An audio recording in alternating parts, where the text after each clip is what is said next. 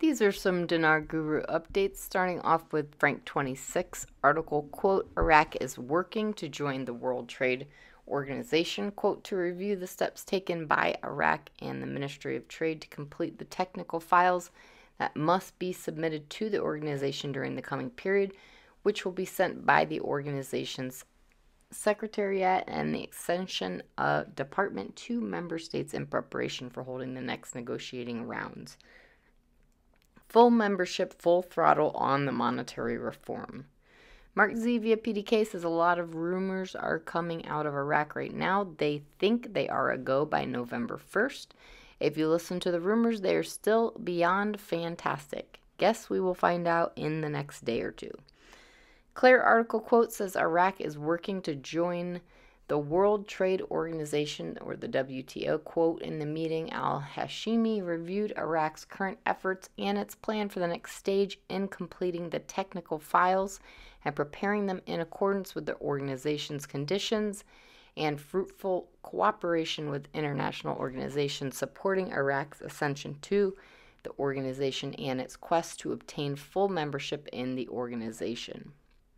Pimpy says things have been moving along until today, and that was from yesterday, October 30th. Pimpy says the man who's been quiet for months and months and months decides to come out of his shell, starts threatening the United States. Article, Satter calls on government and parliament to close U.S. embassy in Iraq.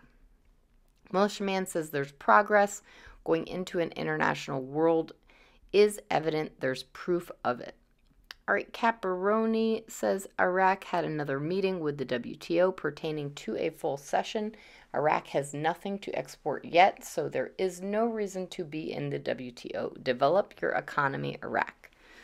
Mark Z via PDK question, how do you RI at $3 with 90 trillion of dinar printed? Mark Z says, good question. There has been a number of stories in the recent past. They have gotten trillions of dinar off the streets or confiscated.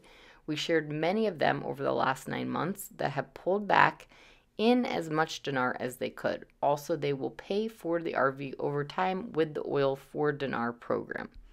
Sampson article quote, the U.S. Ambassador Sudanese is our primary partner in our efforts to maintain regional stability, unquote.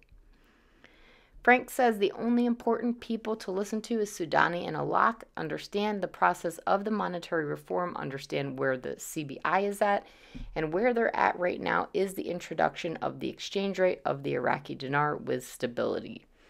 Mark Z via PDK says a lot of people are saying it's happening as we speak. We will see the fruition at some point tomorrow. We will see. I know we are close and can feel it.